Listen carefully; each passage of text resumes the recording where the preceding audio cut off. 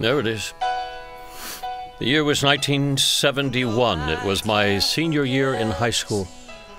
I was living in West Hartford, Connecticut, and my parents had decided that we were moving to Fort Lauderdale. And while that may seem to many like a wonderful place to go and great expectation, it was going to be my senior year in high school down there, all by myself without knowing anybody.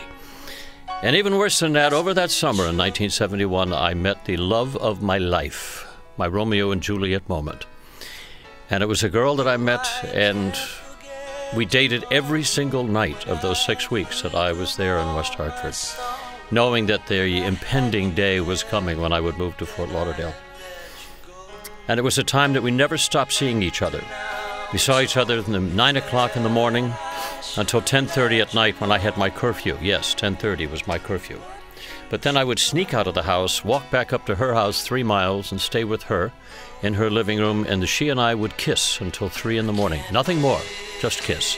I would crawl out the window and then make my way back to my house. I'd get there by 5 o'clock in the morning, and I had to learn how to open up a chain lock from the outside using a thumbtack and a rubber band. That's how resourceful I was, but that's how in love that I was.